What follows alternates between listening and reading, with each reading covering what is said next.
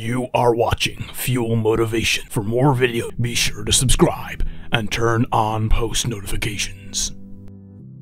I fell on my ass. I thought I got to the top of Mount Everest, and Mount Everest just fucking slide right underneath me, man. I was like, God, dog, I gotta start from scratch again. Scratch became my friend, literally, man. So, you know, that's how you put in the book, man. Just going up, going down, going up. Just the real raw version of how my life was.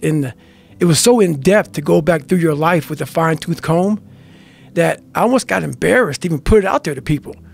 That's what you don't understand, man. Like, even me right now to talk to you, I'm in the car for a fucking hour getting pumped up because I'm a shy, introverted, leave me alone type of guy. Like, I'm still that motherfucker who is 6 years old, you know, at a play who can't say his line because I know I'm going to stutter in front of 5 people. So I walk off the stage. That's still me. So every day I'm fighting that dude. So people think, oh my God, man, you're on a podcast, you look so crazy, so evil. No, I'm trying to be locked into Joe. So my mind isn't very often saying, let's run out the damn door. So I'm not sadistic, man. I'm focused on what I have to do to stay locked into the game of life. And that's what I tell people, man, I go there. I go there. I'll tell you this, I started really realizing that when I started overcoming myself, I started getting around these real alpha males, these hard men. And I always put people way above me when I was growing up. Like, my God, they had to have a lot more than me to get to where they're at. And a lot of them did. But once you get around the best of the best of the best people, you can kind of start breaking them down and realizing, man, you're just as fucked up as me. Like we all have, but all you did was you hit it better. Your upbringing, your mom and dad, your society, the way you were raised, it hit it better than mine. You know, I can't hide. Going through buds, I was the only black kid. You can't hide. But I started realizing just because I look different than you, a lot of you motherfuckers can't hide either. So it started giving me courage through watching people that we all have a story. We all have a jacked up life in one way or another. Some of us don't have the guts to talk about it though. And that's where I found the guts to talk about mine. And I look at it as psychological warfare. And that's where I started learning that life is one big psychological warfare that you play on yourself. You play on yourself, man. The most important conversation I ever had is with myself. And the shit I was telling myself was so fucked up. It was so wrong. It was so misguided. And other people start to write that dialogue for you also. And it starts to be what you say to yourself every single day. And I started creating a whole nother warfare. A whole nother battle started becoming. I was like, oh, hang on a second, Goggins. You have these tools. You have these tools. Your life was basically the perfect grounds for training for where you need to go in your life. Learning disabilities, all the struggles, it was the absolute perfect training ground for you to go to where you need to go. And that's how I started looking at my life versus woe is me, poopy pants, kick a rock down the street mentality. It was, nah, God just hooked you right the fuck up. He hooked you right up, man, with the perfect place. You were training for the first 18, 19, 20, you were training for this stuff, man. You have the advantage of everybody else versus, my God, they're so above me. They came from a great family. Mom and dad love them. They didn't have to learn, they didn't stutter, they didn't struggle. No, man, your struggle is what made you who you are now. So I started flipping this into a whole different, I started being a master of what I was scared of. I was scared of my mind. And I became literally a master of that mind. And that's what now, from now on, it sets me apart from most people. I started diving into that point. And when you're in all the muck and you're just walking in muck and walking in muck and walking in muck, you don't see that if you look off to the fucking left of the muck, there's a sidewalk, brother. Get off of it. You have your head down looking in this muck. Once I saw the sidewalk, got the sidewalk, I got a little break. And I got a different vantage point. And then from the sidewalk, I found a cliff. Then I found a mountain. I got way up high on top of my life and looked back down on it and said, okay, I got to figure this out, man. I'm not going anywhere. I'm starting to lie. So when you have a messed up foundation, I started lying about everything. I wanted people to like me. I wanted to be accepted in some society of life, some social society. And I was like, man, this isn't the right way. I'm messed up here. I'm messed up here. I'm messed up everywhere. And so I realized the worst thing that happened to me is I lost myself. I never had myself. I never found myself. I had no self-esteem. So I knew through working out and through learning, because it took a lot for me to learn also, I started finding self-esteem. Once I found that, that's when doors started opening up. I stopped caring about people, that what they thought, being judged. Wow, if I say this, if I started right now, are you gonna make fun of me? I stopped caring about that.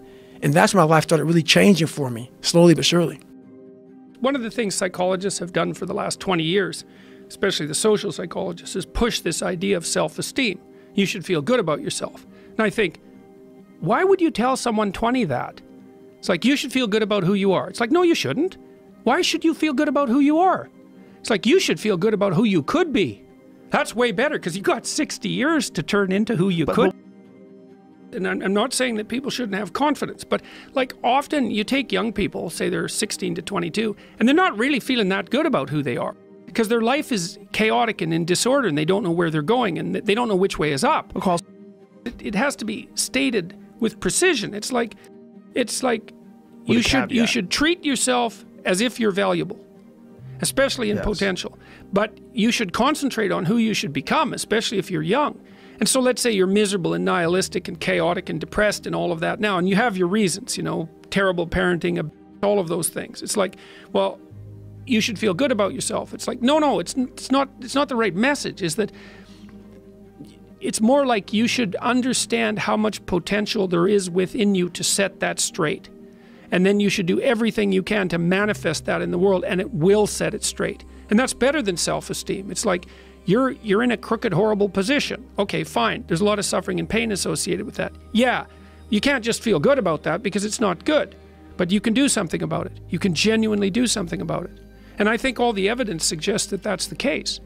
So I'm telling young people, look, no matter how bad your situation is, I'm not going to pretend it's okay. It's not okay. It's tragic, tainted with malevolence. And some people really get hurt by malevolent people, like, you know, terribly hurt. Sometimes they never recover. It's really awful. But there's more to you than you think. And if you stand up and face it with a positive, with a noble vision, with discipline and intent, you can go far farther to overcoming it than you can imagine. And that's the principle upon which you should predicate your behavior. And I think that one of the things that's really nice about being a clinical psychologist is that this isn't just guesswork. Like, one of the things, we know two things in clinical psychology. One is truthful conversations redeem people. Because if you come to a clinical psychologist whose worth is salt, you have a truthful conversation. The conversation is, well, here's what's wrong with my life, and here's what caused it. You know, maybe it takes a year to have that conversation, and both of the participants are doing everything they can to lay it out properly. Here's how it might be fixed. Here's what a beneficial future might look like. And so it's a completely honest conversation if it's working well. And all that's happening in the conversation is that the two people involved are trying to make things better. That's the goal. Let's see if we can have a conversation that will make things better. Okay, so we know that works. It does make things better. And then another thing we know is that, well, let's say there's a bunch of things that you're afraid of that are in your way. So you have some vision about who you want to be. Maybe you have to, you know, you want to be successful in your career, so you have to learn to talk in front of a group.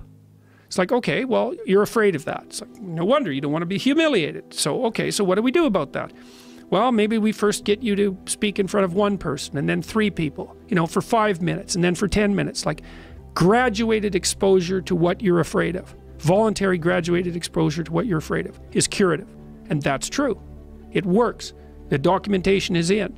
It's how people learn. So to tell people that if you confront the world forthrightly, if you speak the truth, and you expose yourself courageously to those things that you're afraid of, that your life will improve, and so will the life of people around you. Like, as far as I'm concerned, that's as close to undeniable fact as we've got. And it also dovetails nicely with the underlying archetypal stories, the heroic stories. It's like, go out there, find the dragon, confront it. It's a dragon, it might eat you, it's dangerous. But it's worse to cower at home and wait for it to come and devour you. Go out there, confront it, get the gold, share it with the community. It's like, yeah, it's the oldest story of mankind. Okay, now what Ratzinger is hypothesizing is that the person in and of, you know how the idea, the modern idea is you're supposed to accept yourself. I think that's an insane idea, by the way.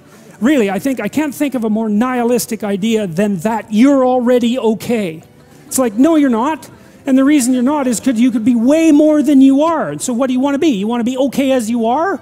Or do you want to strive towards what's better?